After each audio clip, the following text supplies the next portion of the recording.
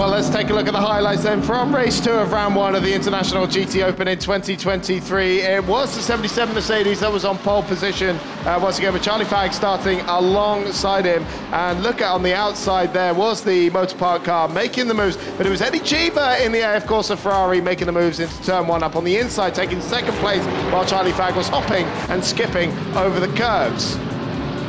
Plenty of action further back as we saw a little bit of tussling between some of the Ferraris further down the order, and it was Fabian Schiller who led in the early stages, the recently appointed Mercedes AMG factory driver who pulled the gap. But of course they had their success penalty to take, and that put them further down the order. Our Faisal Al-Sabir had to make up some ground. Here he was passing Simon Riker for a spot on the podium, but it was Marcos Seber and Diego Manchega who came out on top after the pit stop phase and held on to that lead. It wasn't all plain sailing, because we had this moment here for Stefan Aust in the Racing 1 Ferrari 488. And seemingly late problems for Patrick Cole. This was just before all that, as Sam de Haan got around the outside.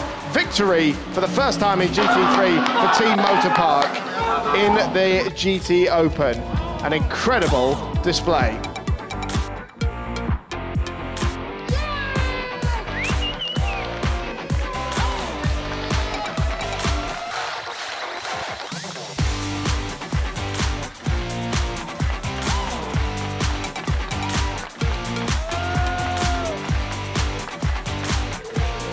Contenders now to take to the podium.